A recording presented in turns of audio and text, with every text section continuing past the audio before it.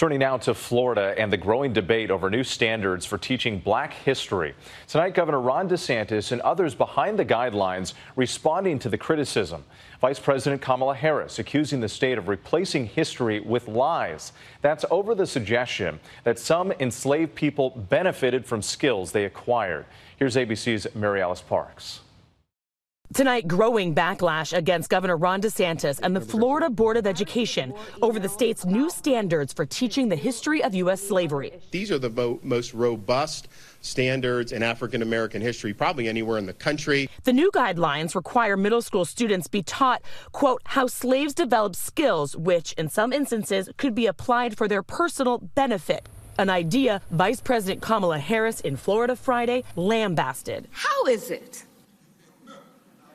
that anyone could suggest that in the midst of these atrocities, that there was any benefit to being subjected to this level of dehumanization? In high school, the guidelines require the teaching of both acts of violence perpetrated against and by African Americans, which Florida's Education Association says diminishes an event like the 1920 Ocoee Massacre, where at least 30 African Americans were killed for attempting to vote. A volunteer member of the task force tells ABC News he stands by their work. Amid criticism, the standards gloss over the horrors of slavery. It is the case that Africans proved resourceful, resilient, and adaptive, and were able to develop skills and aptitudes which served to their benefit, both while enslaved and after enslavement. And I wasn't involved in it. On the campaign trail, DeSantis distancing himself from the specifics of the curriculum,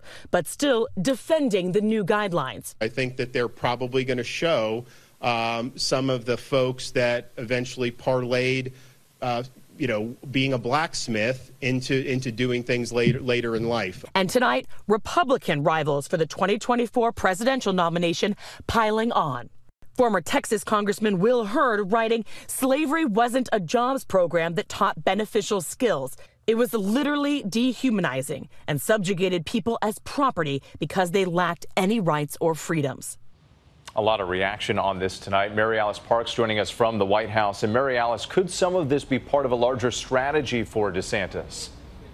This does look like a part of a larger trend in Florida. Earlier this year, we saw DeSantis threatening to ban that advanced placement course on African American studies. And he also signed his Stop Woke Act into law that tried to ban any instruction where people feel guilt or anguish based on history around race. Mary Alice, our thanks to you tonight.